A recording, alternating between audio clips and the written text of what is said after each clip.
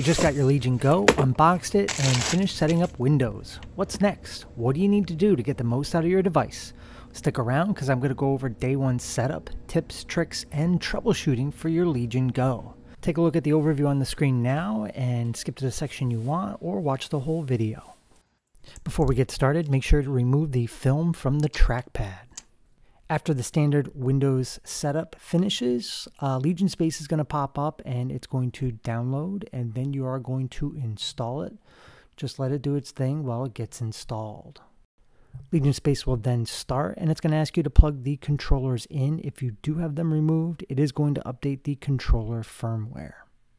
And of course, Windows Update has some stuff that needs to run as well, so you might as well get that out of the way now. Next, we're going to update the GPU driver, so head over to the Lenovo support page, link in the description. Go to Graphics Processing Unit and download the driver here.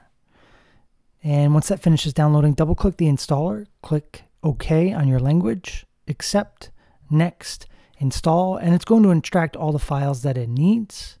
After that, a command prompt window is going to open and it's going to install everything. Just let it do its thing. Once it's done, it's always a good idea to restart your computer.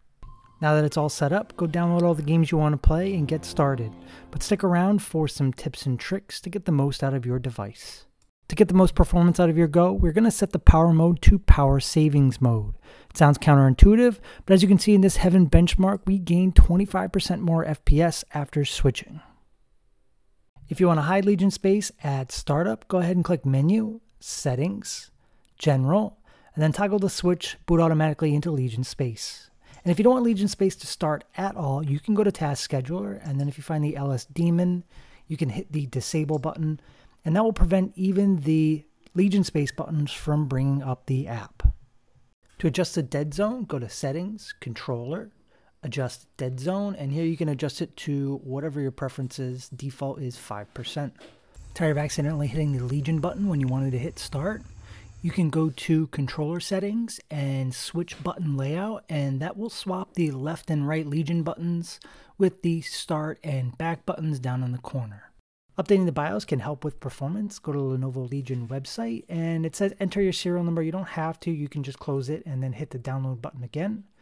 Go ahead and extract it, and once that's done, you're going to follow the prompts. Make sure you plug in power because it's going to make sure you have that on. It's going to do some updating, and then it's going to restart and do some more updating. After that's done and it hits 100%, you're going to see a black screen, and it's going to be there for like 2 to 3 minutes. Don't worry, it doesn't mean your system's bricked. It's just doing what it needs to do. After that, the Legion symbol is going to come back up, and you're going to boot back into Windows. The Legion Go has many shortcuts. Left Legion and A brings up Task Manager, and left Legion and B brings up the on-screen keyboard. Left Legion and X brings up screenshot mode. Right Legion and D-pad up and down will adjust the TDP by 1 watt. And there it goes down 1. Left Legion and D-pad up and down adjust the vibration intensity. Left Legion and right stick are going to be the Xbox guide button, and trying to memorize all those shortcuts is going to be tough, so press the LB and left Legion button to bring up a guide. Want to turn one of the controllers on or off while they're disconnected? Just hold the Legion button for a few seconds.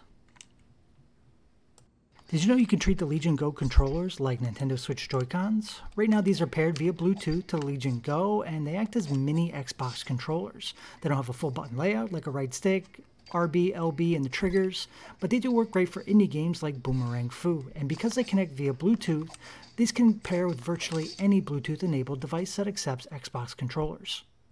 To pair in Bluetooth mode, we're going to hold the Legion button and the left D-pad or the X button on the right controller, and we're going to wait for the light to start flashing blue. Once it's flashing blue, we're going to go to the Bluetooth settings and we're going to click the Legion controller for Windows. The blue light's going to stop flashing and it's going to turn orange, and once pairing successful, it will turn solid blue. Repeat the same process with the right controller. To get the controllers out of Bluetooth mode, just redock them with your Legion Go. Want to configure the back buttons as gamepad buttons? We're going to go to Legion Space, Settings, Controller, and we're going to go down to Button Mapping Profile. We're going to click View, and if we go to Rear View here, we're going to be able to see all the different buttons, and we can set them to one individual button. Button combos are coming in a future update, but they're not available now. make sure to hit save. To do this for FPS mode, switch it on over, and we're going to go back into the profile and hit view. And from here we can set both the left and right controllers. To get in the BIOS, we're going to hold volume up and power, wait for a white screen to show up. Now we're going to click BIOS Setup. From here we're going to hit more settings and configuration. There's two options we care about. We care about the VRAM size, which is this here, and we're going to set it to auto. You have to have the January 23rd BIOS to do that. The other thing I'm going to change is the charging speed when you're playing games. It's by default set to slow. I want to make it a little bit faster. We're going to go exit and exit saving changes, yes. Device won't power on after unboxing. Solution, plug in the charger. Larger manufacturers like to enable what's called shipping mode. All you need to do is plug in the charger and it will turn on.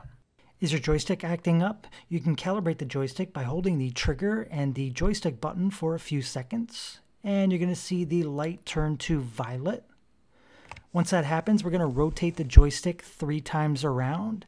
And on the right controller, we're going to press the B button. And on the left controller, we're going to press the D-pad right button to end calibration. If your controller is acting up, there is a reset button. Grab a safety pin and press the button inside for a few seconds. Game not recognizing your external controller. Some games only accept input from controller 1. So turn on FPS mode, reconnect your controller, and you should be good to go. Some games like Call of Duty do require you restart the game.